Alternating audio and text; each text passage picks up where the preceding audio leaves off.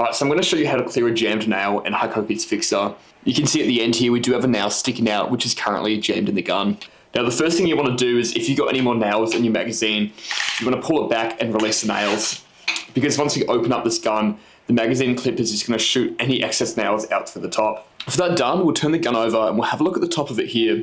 And what we can do at the top of the gun here is pinch the black part here at the top and pull that up.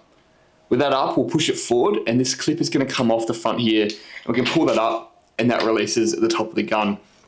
You can see there how easy that is. That jammed nail fell out. And to put it back together, all you need to do is clip that over those front two teeth there and lock it in place.